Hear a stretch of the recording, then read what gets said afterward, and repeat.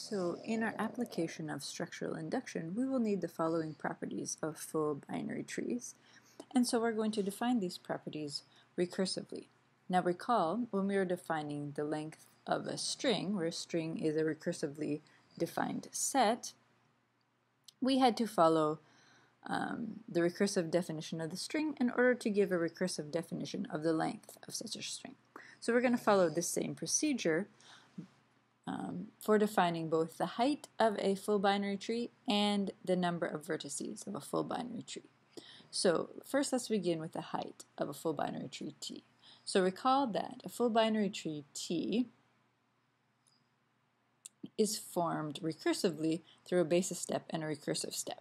So to begin by defining the height of a tree, we need to begin by defining the height of the tree formed at the basis step of the definition of a full binary tree.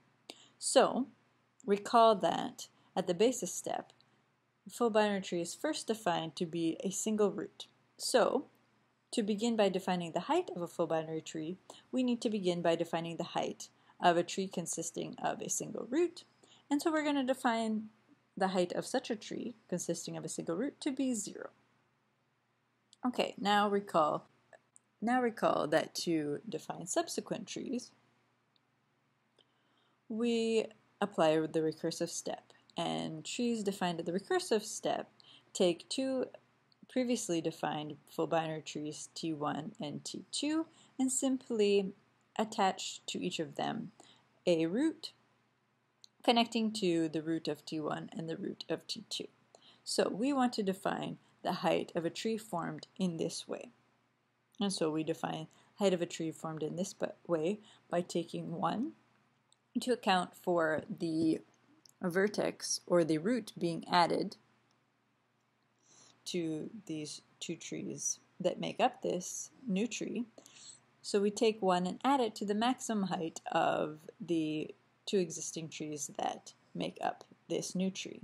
So the maximum height of either T1 and T2 plus 1 gives us the height of this new tree formed from these two trees by simply adding an additional root. Okay, so now let's look at the property of the number of vertices of a full binary tree T. So again, we need to begin by defining the number of vertices according to the tree formed at the basis step of a full binary tree. So again, we consider the full binary tree consisting of only a root, and we define the number of vertices to be 1 since the total number of vertices of a tree consisting of a root is simply one vertex, the root. Next we look at the tree defined in the recursive step by taking two full binary trees and adding one vertex, a root, to the top of that and connecting that root to each of the roots of the existing trees T1 and T2. And so to define the total number of vertices of this tree defined at this recursive step, we simply add 1, that additional root or vertex added to these existing trees T1 and T2, and add that to the number of vertices of T1 and the number of vertices of T2, and it is clear that this is the total number of vertices of the tree formed by simply adding a root to the trees T1 and T2, connecting them with each of the roots of T1 and T2.